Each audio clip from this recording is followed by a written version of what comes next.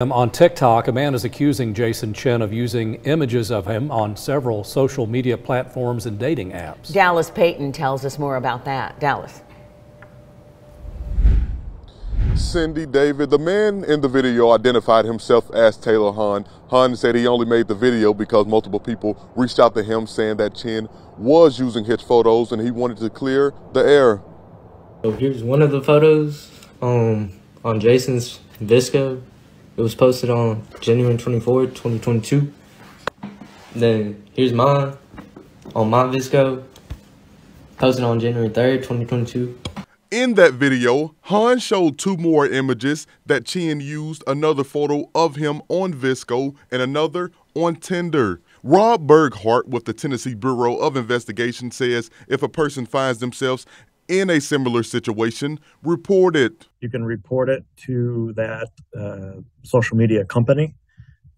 Many of these companies have certain squads that are like law enforcement or their safety department that you can call or email and tell them the situation, and hopefully they can resolve it. Depending on the severity of the situation, Burghardt says reporting it to law enforcement is always an option. He says it's nearly impossible to prevent someone from taking a photo that you've shared and using it. The biggest thing to keep in mind is obviously whatever you post online, it's probably going to be there forever. Anybody can go in and, obviously right click and probably save your photo. So you got to keep that in mind. If you think your images are being used, you can reverse image search a photo of yours and see if it's being used outside of your accounts. I think people need to be aware. It's just a tool out there that I don't think a lot of people know about, the whole reverse image searching.